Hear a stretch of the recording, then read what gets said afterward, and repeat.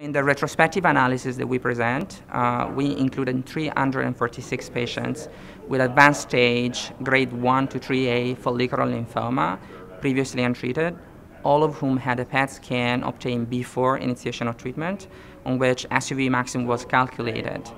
About 15% of these patients had an SUVmax above 18. The reason why we selected 18 as threshold as compared to previously used thresholds such as 10 or 13 is that those thresholds are typically associated with risk of transformation, whereas there's no information about the specific threshold which is associated with decrease in progression-free survival. And based on our analysis, the strongest association between SUVmax and progression-free survival was actually noted for a threshold of 18 with a hazard ratio of almost 1.5. We then decided to see what factors were associated with high SUVmax before initiation of treatment. And on multivariate analysis, the only factor that associated was largest lymph node size of 6 centimeters or more. This is very significant because on one side, people may just assume that these patients have, because of a very large lymph node, just an undiagnosed transformation.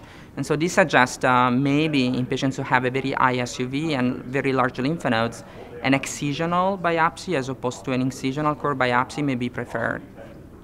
We then looked into how these patients responded to treatment and how they survived based on baseline pre-treatment PET scan.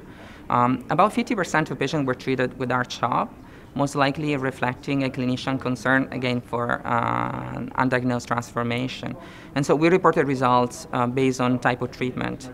And what we saw was that patients who had a very high SUV, as I mentioned, with above the threshold of 18, had a meaningfully lower complete remission rate as compared to patients who had a lower SUVmax.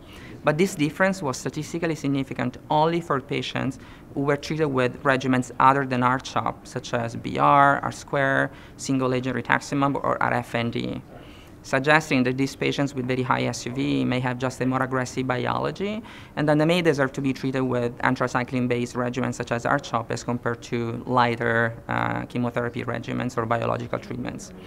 We also observed that patients who had a SUVmax above 18 had a lower progression-free survival, and once again, this was relevant only in patients who did not receive R-CHOP, so those who did not receive an anthracycline-based regimen. And finally, there was patients who had a higher SUV also had a shorter overall survival.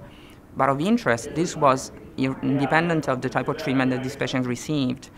And this is probably because these patients also had a higher chance of transformation into large B-cell lymphoma during the observation time.